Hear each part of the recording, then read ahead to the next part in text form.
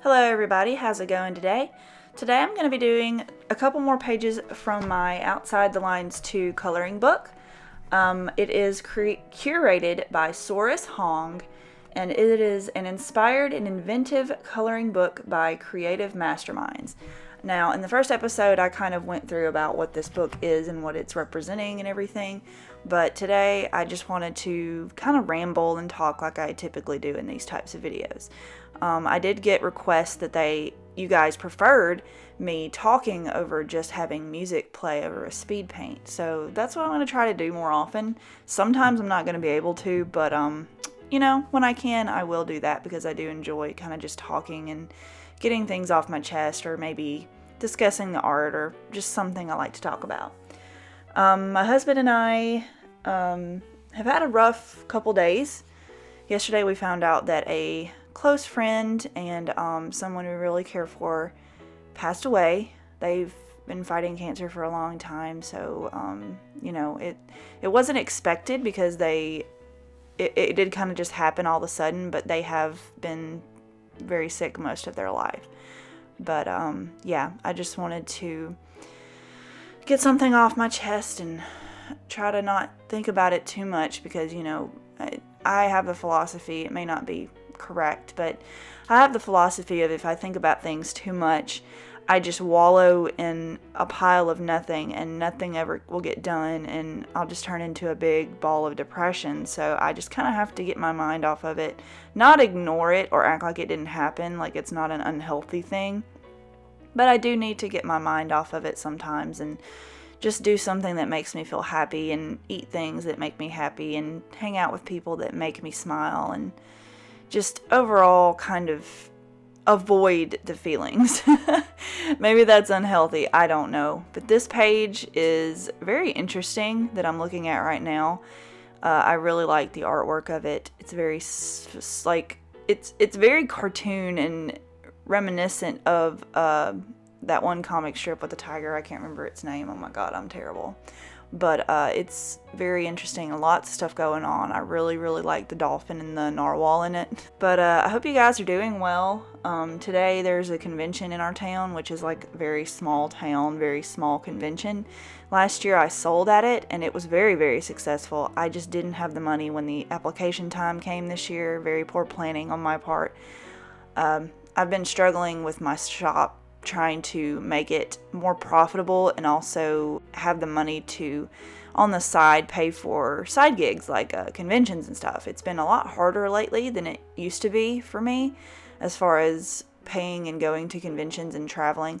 We had a couple of bad conventions, like one after the other last year, so I'm kind of hesitant now. I think I'm a little worried and scared to apply to any more because of that. It wasn't the art. I had a lot of people very interested and follow me on social media afterwards, and who are still communicating with me from that convention or those conventions, but no one was buying, and everyone I talked to was struggling. And I hope that it's picked up since then, but I wanted to give it some time along with being afraid. So it's totally normal if you experience something like that to be scared, in my opinion, honestly, because it is my livelihood, and I struggle with dealing with the blows and not just keep going back over and over and over and over. Because the first one I was like, okay, well maybe it was just a fluke, but the second one you start questioning your art and yourself and everything. But you have to kind of step away if you have more than one bad experience and evaluate what you did, evaluate what you've done in the past, if you changed anything. Are you getting too stagnant? Are you not changing enough? Like, what are the reasons that this is happening to me in my business? And you can't take it personal when people don't want to buy your stuff, you know? If you're going through a rough time financially, the odds of someone else is just tremendous, you know? Like, there's tons of people out there who are also going through financial issues like you are, so you can't take it personal when everyone's not clamoring to buy your art. You just have to figure out substantial other ways to fill your income. And I feel like I've been doing that with my full-time job, and along with some side work every once in a while. Being a graphic designer really is helpful. I can use that to make a little extra cash because most people are needing something. Not that that means they're going to pay me well.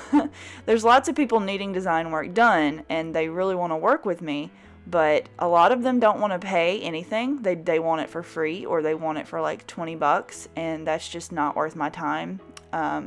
Some people have the argument of, well, some money's better than no money. Well, I beg to differ. Whenever you paid thousands of dollars for your education, and the fact that I take hours, sometimes days to make something for someone, and that's not worth $20. That's worth, you know, minimum $100 to $300 in my opinion, depending on what you're wanting, maybe even more if you're wanting several versions or several changes made.